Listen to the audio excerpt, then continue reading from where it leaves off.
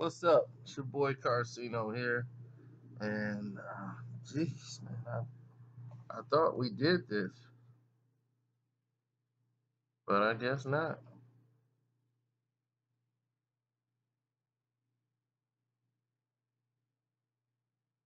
Let's get into it. This is the truth behind the beef to behind Michael Jordan and Allen Iverson. Yeah, you guys, and a lot of you guys probably knew and didn't know. And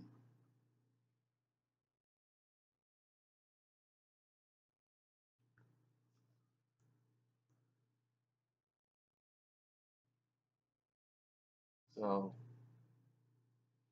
here's the situation.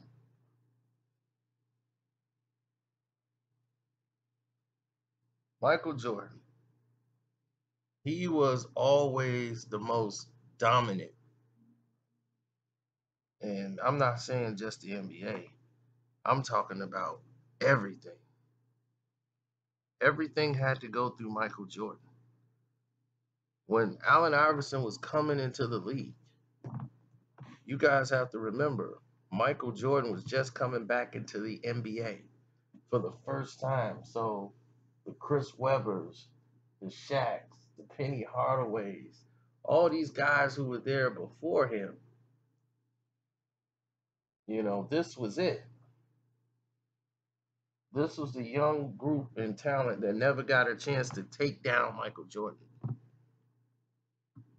Now they can have their passing of the torch, because Michael left without passing the torch, and the NBA suffered because of it.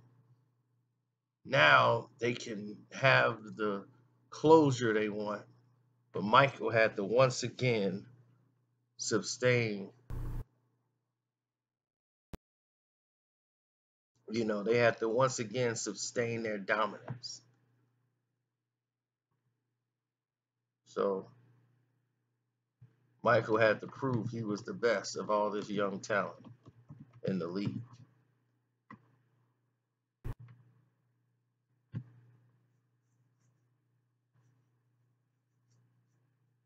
Now, looking at the way it was stacked against Michael Jordan coming back, he just came from a disappointing NBA Finals against the Orlando Magic. The Orlando Magic had destroyed everything about Michael Jordan, and they was like, Jordan's done. He can't cut it no more. It's over for him. So Michael Jordan made a camp. He was making Space Jam at the time. Had all the NBA players come out and play with him to get him in shape for the season. Michael was so focused on next season because he knew he didn't have his legs. He knew he had baseball legs. He thought he could take a shortcut to the NBA championship because he was bored with the regular season. He loved the playoffs, but he was bored with the regular season.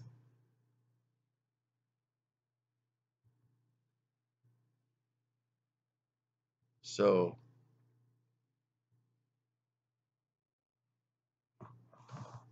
for Michael Jordan, it was a whole different type of league.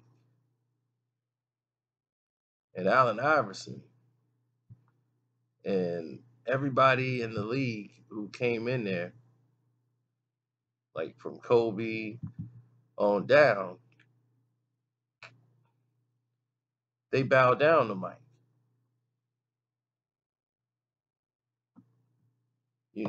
Michael Jordan was just that.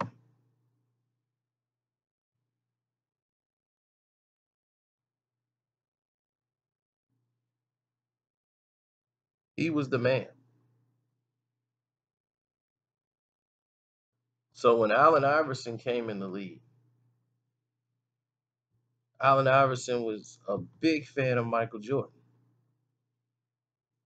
You know, he's this little 6'1", barely 6 feet guard with long arms who can do these crazy crossovers and could leap.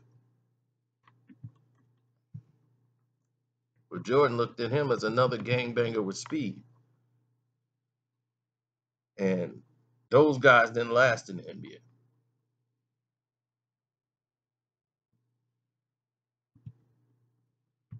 So when they first met in Chicago, it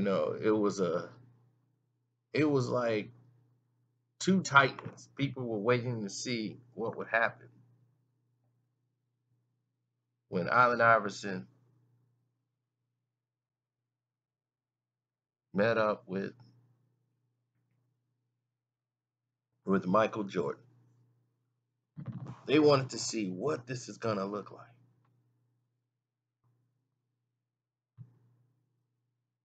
What is this gonna look like as far as how would Mike even step out to guard Allen Iverson? And Iverson didn't come up like Mike. There was no Jordan, no North Carolina in his dreams, coming up under Dean Smith. He had to go through getting out of a juvie detentional jail sentence to come into the NBA. I mean, going to Georgetown, becoming a Hoya under John Thompson, and from Georgetown going to the NBA.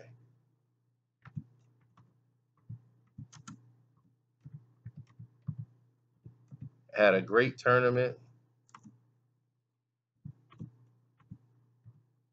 and after that tournament, he went straight to the NBA.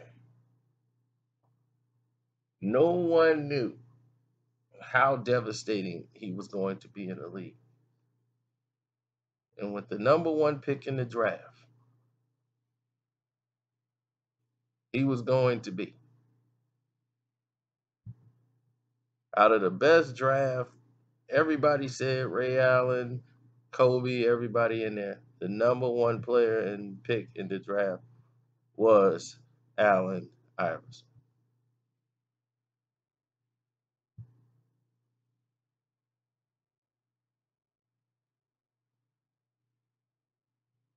Now,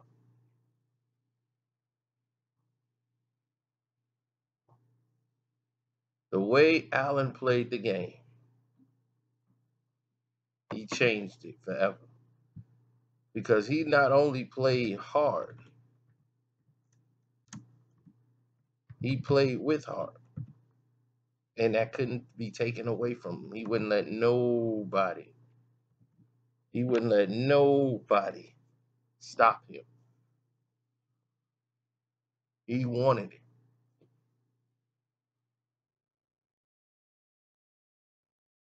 So when he was challenged, and I mean just challenged by Michael Jordan when they played each other, it was where everything started to take its turn for Allen. Allen was just a great rookie who was having a rookie year, had some fans because of his fancy moves. But this was the big stage, and this is what really set Michael off. Everybody bowed down to Michael Jordan, from Shaq to Kobe. They all kissed the ring when they come to Mike. Allen didn't come in there kissing the ring. He came there to take him out. And he started talking back to Michael Jordan. And Michael Jordan's like, oh, you gonna know who I am. I'm Michael Jordan. You don't talk back to Michael Jordan. You a rookie. You don't hold a place as Mike is old school. Rookies don't talk.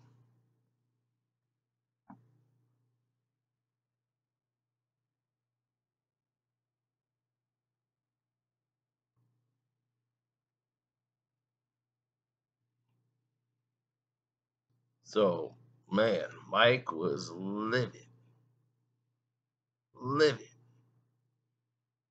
And on the court, Mike and Iverson went at it. The very first game in Chicago, Iverson ended up with 15. Mike had 27. They lost. It was a non-issue. It wasn't like Iverson was Jordan guarding Mike, but they made their focal point to lock down Allen Iverson. Now, this is the 96 Bulls. Okay? This is the team that won the championship and broke the record, going 72-10.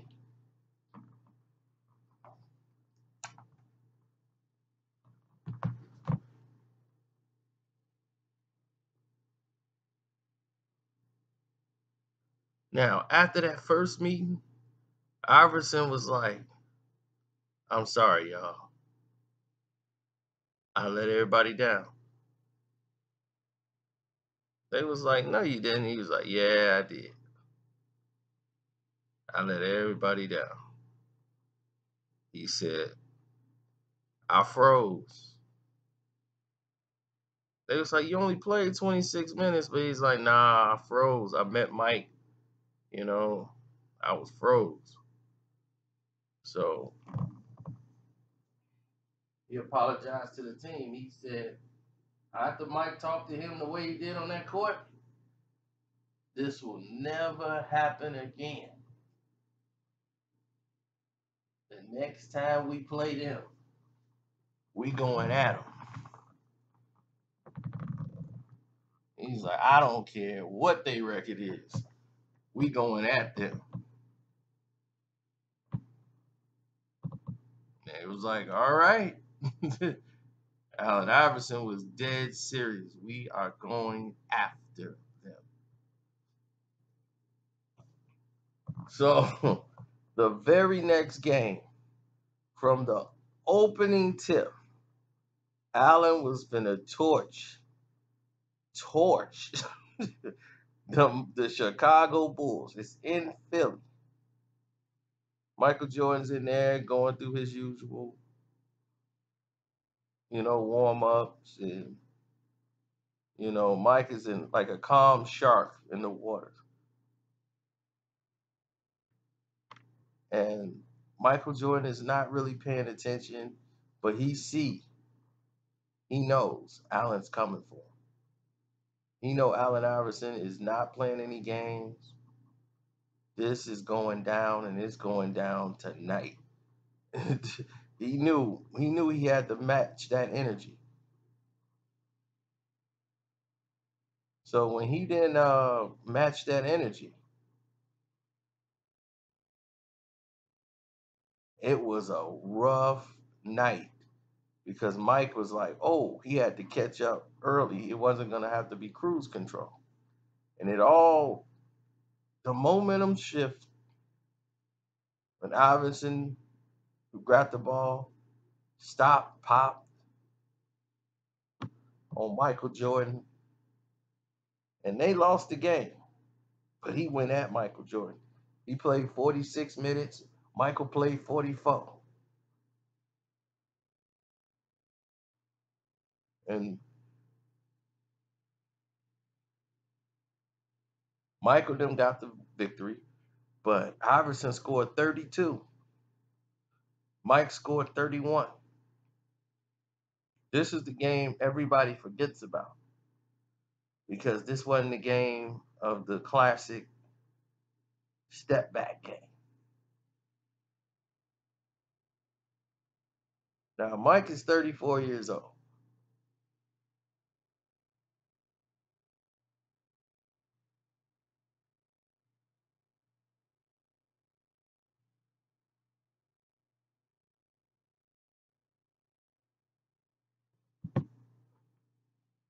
Mike is 34 years old. Allen Iverson is about, how old is Allen Iverson?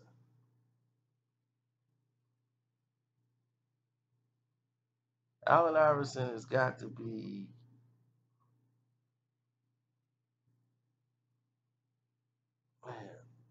I think he's 21. And when they went into that game in Philly, they said, all right, let's get to it. They wanted to beat Michael Jordan and the Bulls. They went after him like we almost got him last time. Let's get him now. Allen Iverson went off that game. Michael Jordan had an off night. And what made it worse is Jordan, they won by like 20 points, but Jordan let Allen Iverson catch him with a cross move at the top of the key to break him down. It was vicious. He crossed him, tapped him. Wow, wow, wow, wow. Wow, wow, wow. Embarrassed Michael Jordan. Jordan went right back down the court and got a 3-point play on the other end. Nobody was going to remember that. Allen Iverson was born right there as an NBA player. But the game before that, when he went at Mike and they basically crossed each other out, and he showed Mike, no, I'm for real. I'm here to stay. But it was this game that caused the real friction because Mike couldn't scare this kid. He couldn't. This kid was not going to back down from Michael Jordan. He was not going to show respect. He was going to violently do it his way on the court, ferocious. And Mike had no control. But they're also starting to notice something else. There's a titanic shift from what the NBA was trying to do. The NBA was trying to hand the league over to Penny Hardaway and and Shaq and the Orlando Magic, and they were going to be a dynasty. That was the goal. Keep Penny and Shaq was going to be the thing to come up because they were already at the top. It was Jordan and Penny and all these guys. Kobe and Iverson are the future that's going to come after this whole thing is over. Penny then was going to hand it down to Kobe and Iverson maybe. Allen Iverson, his popularity off that one move jumped and propelled him to a whole nother level. And Michael Jordan loved to say, I don't do politics. I'm not the type to go and talk to somebody against another player. But that's exactly what he did. See, there was no social media then, so the media was the weapon. They used certain, just like LeBron uses Brian, what's his name, Warthog. And he uses Warthog to get his message out. Whenever Warthog reports, it's coming from LeBron, believe it, and his team and what they want to put out at the time. So whenever they post something, you know who it came from.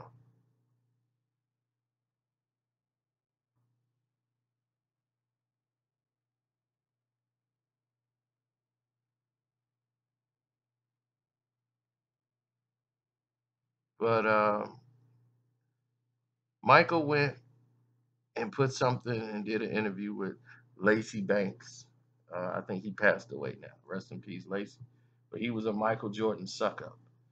And Lacey was writing about Allen Iverson's interview.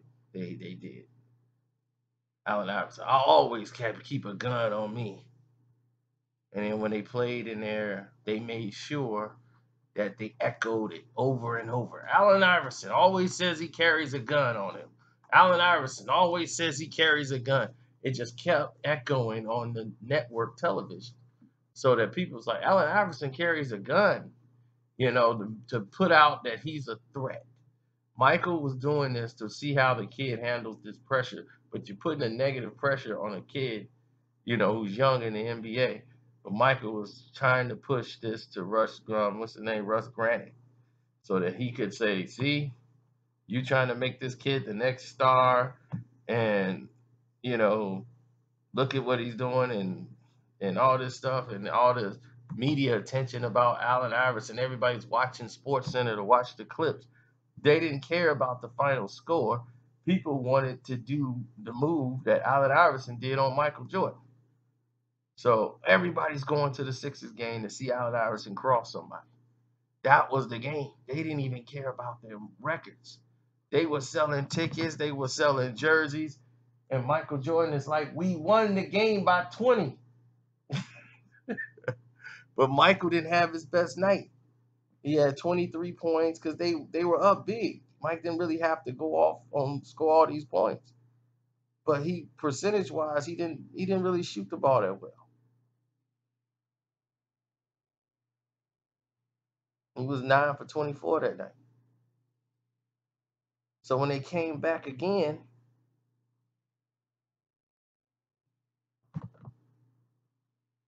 Mike was more efficient when they played in Chicago that time. But it was all the interviews about Allen Iverson. Is he a thug? Is he not a thug? And then he was arrested, like right after that, for possession of a firearm. Right after that. It was drugs and firearm. Right after that. Next game they played, after they played Michael Jordan, because Michael Jordan said that move was illegal anyway that he did. That's carrying. So Michael was like, that's an illegal move anyway. That's carrying. So he's like, the referee just missed the call. That was carrying. So every time Allen Iverson did the move, the high cross, they called carrying on Allen Iverson. They did it like 2, 3 times in a row. And he knew, oh, okay, I can't do the high cross no more. So the move he did on Michael Jordan, they took it out the game just that quick. Allen Iverson could not do the high cross no more. You never saw Iverson do that move again. They took it away and said, no, that's carrying. You can't do it. So for the rest of the season, Allen Iverson could not do the high cross no more. He's like, I can't rock them the way I rocked them, Mike. They won't let me. It's illegal now. So Mike was playing LeBron James type of moves back then. The politics. So when they played, Iverson went off again, lit him up for like, he had 44 and they had 30. Mike had 30, but it was a more efficient game. And the Bulls won. I mean, every time they clashed, the Bulls won. That was just it. But the league belonged to Allen Iverson.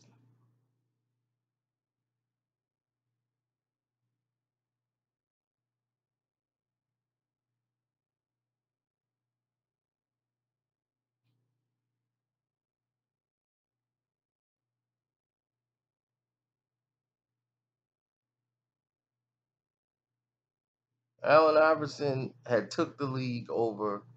His popularity had soared over Penny Hardaway in a snap, mainly because of personality. Penny's more of a quiet person. That's why when they did the commercials with Penny Hardaway, they had to have Chris Rock really be the focal person in there to sell Penny because he's quiet personality, very low key guy.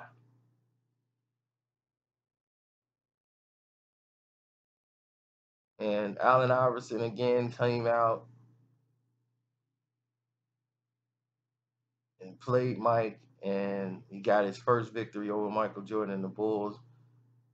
And when he did that, Jordan had 20 points, and Iverson, who was unconscious, scored 31. And it was like, okay, this is a rivalry here. This is the passing of the guard. Like, this is it. The two heavyweights are going at it, and this is what it's gonna be now. They can beat the Bulls. Well, that was just the Bulls having a bad night in Philly. As Michael Jordan came back and got the victory the very next game, they shut Iverson down. held him to 18 points. Mike was determined he was going to let Iverson know, you're not going to take me down. Because for the first time in history, in 1998, Michael Jordan was losing. Air Jordan shoes were losing when it came to actual sales. The Allen Iverson Question shoes had become the most popular shoe in the United States of America. It had surpassed the Jordans. No other shoe had ever done it in creation. And Allen Iverson shoes, even for a short period of time, it did that. It was so popular, they made questions for different brands to other universities, had contracts with Reebok just to wear the question shoes. They wanted the Reebok questions. Michigan State, they wore them in green. They want the green color. This they want it in yellow. It was a big phenomenon. People wanted to create their own questions with different colors. The marketing avenues for that shoe alone, the first questions, they were like, man, people just want that shoe. They love that design.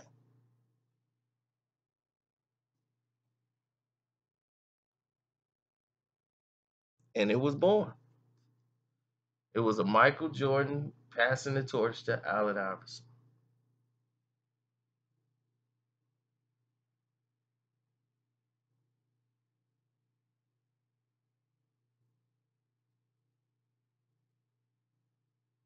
And even in Michael's finals games against Allen,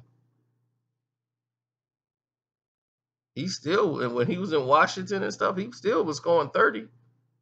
He still was balling. Mike was still determined to give it to Allen Iverson. It's just that when he scored 30, Iverson would score 40.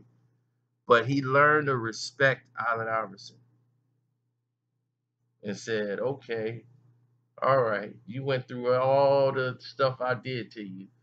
Now I see that you really an NBA, a ball player, and he embraced Allen.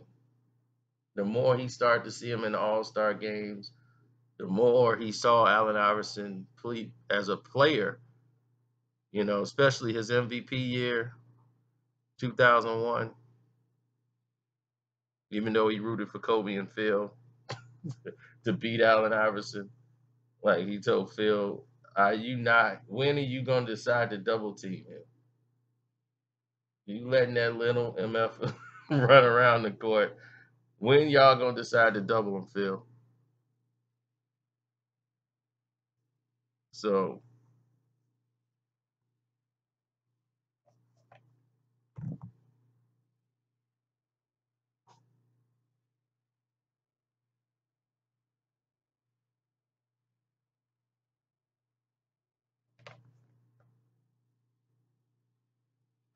that was it, man. It's just basically he earned Michael Jordan's respect.